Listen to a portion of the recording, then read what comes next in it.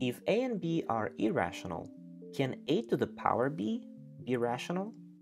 This simple question has amazing history, which truly demonstrates that the more you know, the harder it is. A more restricted version of this question is known as Hilbert's seventh problem. David Hilbert included it to his list of the most important math problems to be solved in the 20th century. Hilbert did not believe that the problem would be solved during his lifetime. In his 1919 lecture, he specifically discussed 2 to the power root 2, and only 11 years later, when Hilbert was still alive, Rodion Kuzmin proved that this number is transcendental, that is, not rational at all.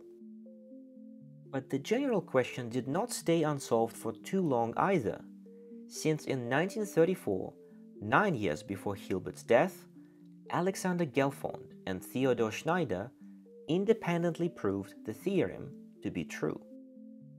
And the proof is not exactly trivial. So what hope do we have for solving the problem? Well, a mindful viewer would notice that the question I asked in the beginning is a bit different to Hilbert's seventh problem. What does this word algebraic mean? A number is algebraic if it is a root of a non-zero polynomial in one variable with integer coefficients. For example, root 2 is algebraic because it is a root of x squared minus 2, but pi and e are not algebraic, which is not so easy to prove. So if we remove the word algebraic, does the problem become easier? Well, a complicated way to solve it is to use the Gelfond-Schneider theorem, because once it is established, we can show that root 2 to the power root 2 is irrational. If we pick the second number to be root 2, we realize that a to power b is rational. Right, but is there a proof which does not require a PhD in number theory?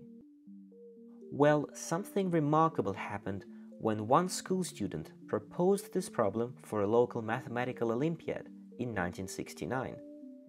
His name was Gregory Galperin, and you know of him implicitly if you watched 3 Blue 1 Brown's video on calculating pi with hitting blocks. He came up with this beautiful idea in his 2003 paper. Anyway, when he proposed this beautiful problem for a local math Olympiad, he supplied a wonderful solution along with it. Pick both a and b to be equal to square root of 2. Now let's think about a to the power b. We have no idea whether it is rational or not, but let's consider possibilities. If it is rational, then the problem is solved, since both a and b are irrational. If it is irrational, let's make a equal to root 2 power root 2. Well, a power b now becomes root 2 squared, which is 2, which is rational. And there is no third way for this system to evolve. Therefore, we answered the question affirmatively.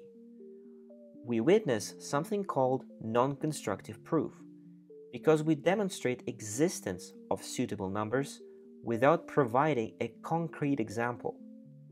We don't need to know whether this number is rational or not, because all logical chains end up with the same conclusion. This is beautiful, but there is a straightforward way to settle the question. We are dealing with exponents, so it is natural to think about logarithms. Take a to be square root of 3 and b to equal 2 log 2 base 3. Then a to power b is 2, which is rational, so we answer yes to our question.